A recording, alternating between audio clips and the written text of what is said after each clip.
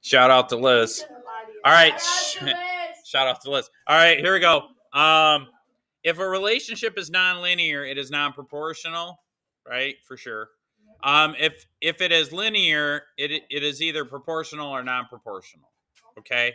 So before we started recording this video, I said I want you to underline the words you don't know and circle the phrases that you think are important. And then it says, when the graph of a linear relationship contains the origin, the relationship is proportional. So I would say, is that my phone ringing? Yeah. No phones in class, Mr. Adams. I can't tell if it was ringing or not. I thought I was here. Go check it. Well, it just had a red light on it, so maybe. Yeah, but that doesn't mean mine was ringing. It could have been one of my neighbors. All right, so anyways, if it's important, I'll call back. So what words did you guys underline? So let's underline the words that we don't know. Yes. Yeah. Nonlinear. That's a good one. So just so you guys know, nonlinear is not a line. What? Nonlinear means it's not a line. So when you graph it, it's not a line. So if I go to, I'll give you an example, quadratic equations. When they graph them, they kind of look like this. They look like a U, like x squared.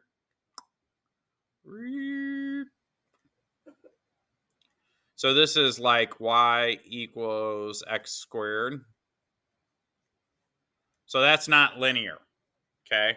So that's a good one. Anything else underlined there? Okay. Now, linear. Linear is a good one because linear, that just means it's a straight line. So straight line.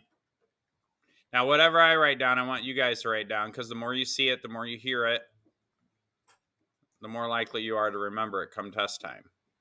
So that is a straight line. That does not look like the word line. Let me fix that. It's really hard to write with these things. Straight line. And here's a subtle thing. As we progress in our math, Mr. Adams will say linear if it's a straight line. And then if I don't say, if we graph something that's not a straight line, you'll notice Mr. Adams won't call it a line. I'll call it a curve. So generally things that we graph, mathematical relationships, they're linear or not linear. Linear ones are a straight line, and Mr. Adams will always refer to them as a line. And if you hear me say the curve, same thing on a standardized test. If they say graph the curve, then you know it's not going to be a straight line. Okay? Anyways, those are two words. Any other words?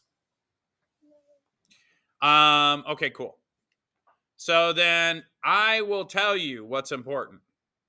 If it's in the origin, the relationship is proportional. Now, we're going to talk about proportional and non-proportional. Proportional just means, and I'll preface this, that when I take the y value and divide it by the x value, anywhere on the graph, they're going to equal the same thing, except for the origin, okay? So if I pick any point on this line and I graph it, or I'm sorry, let me back up and word that properly. If I take any point on that graph, and, you know, the x comma y, and I take the y and divide it by x, I'm going to get a proportion throughout. In other words, the proportion will be the same for any point on that line between the y and the x. Non-proportional, you'll have a constant rate of change, but if you take the y value and divide it by the x value, it will not be constant. Okay? So let's get into this. So it says the graph shows the sales tax charge based on the amount spent at a video game store in a particular city. Does the graph show a linear relationship? Well, what did I circle in blue? Contains the origin, the relationship is proportional. Yeah. So does this go through the origin? Yeah. By the way, do you guys know what the origin is? What is the point of the origin? 0, 0. So because this is, first of all, you got to look for two things. If it's a straight line, good. And then if it goes through the origin, then we know it's proportional. So let's fill this out and see what we got. So it says the graph shows a linear proportional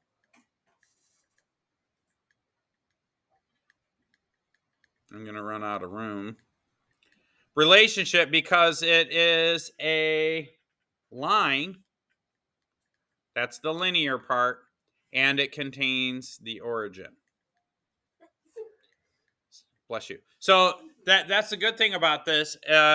This whole section, we're just going to determine if something's proportional or non-proportional. From a graphical perspective, if it goes through the origin and it's a straight line, it's proportional. Okay? I'll give you guys a second to write that down, then we'll go to the next thing.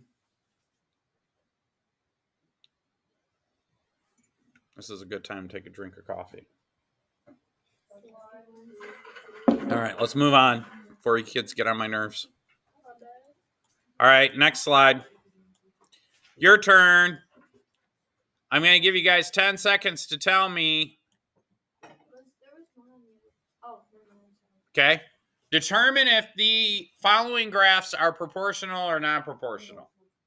Don't say it. Write it down. Okay. On the count of 3. What is the first one?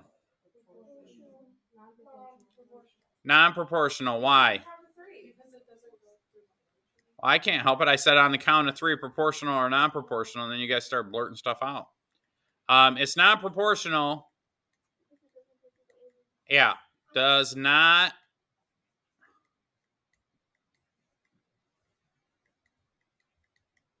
contain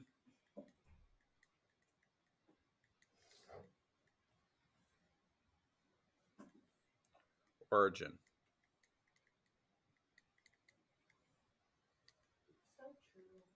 Yeah. What about this one? Proportional.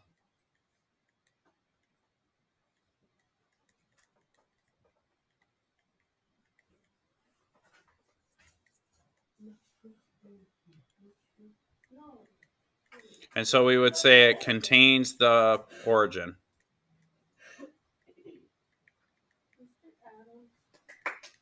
Yes.